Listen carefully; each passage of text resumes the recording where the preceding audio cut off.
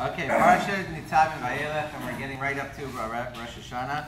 So this last Wednesday I was in New York with about 1,000 Hasidim with very long payas at a conference called the Jewish Business Networking Conference.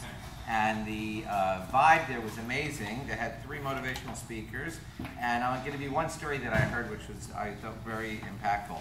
So this guy who was not Orthodox, he said, "I'm the bad Jew," and they said, "No, you're a good Jew," especially after the story he told.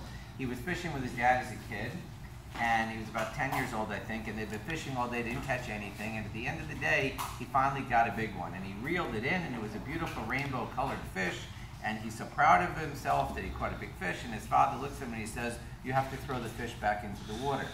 And the kid's looking, "But Dad, we were here all day, what's going on?" And he says, "Look at the sign where we're fishing," and the sign said, "No fishing after 7 p.m., and it was about 7:04.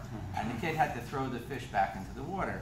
And he goes, "I knew in my life I'm never going to see a fish like that. And that's how I felt." And he goes, "But actually, I've seen that fish the rest of my life, because every time I had a decision to make in business and I had to choose between a more righteous decision and a less righteous, I looked at that, I saw that fish in my head, and it reminded me the decision I'm supposed to make." And there were stories like that throughout the day of the conference, saying in Elul, you have to, because these were all business people, saying you have to make righteous decisions in business. And the other part of their conversations were about work-life balance, that you have to take care of your family and not just be working all the time.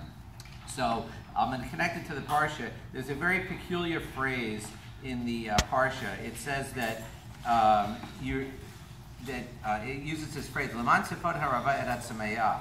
And the commentaries are confused what this phrase means. It says that a person will say in his heart, "I'm going to follow my own thinking," and it's as if you're adding water to the thirsty. I think today we would say preaching to the choir. We tell ourselves ideas and we say, "Oh, we know better." And God says, "Well, actually, if you think you know better, here's what's going to happen.